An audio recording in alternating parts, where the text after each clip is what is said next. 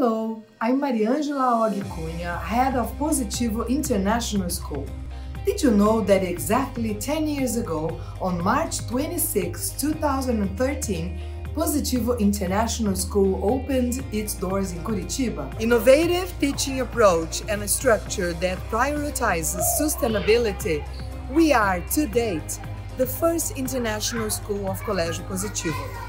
This means 3,650 days, thousands of students, employees, and of course, thousands of achievements.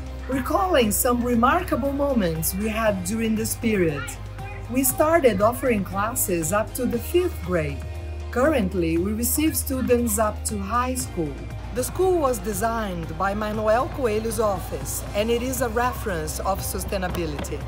And because of that, we were the only Brazilian school to receive the LEED Gold level certification for green buildings. Besides, the greatest and most significant differential of our school is the IB certification.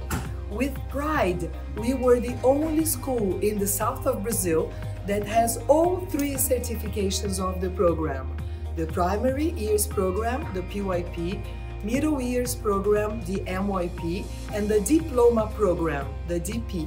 We are part of a select group of schools around the world that stimulate international mindset, multiculturalism, multilingualism, as well as exposure to the language and culture of certain countries. It is gratifying to look back and remember our achievements together with the families that have been part of our history.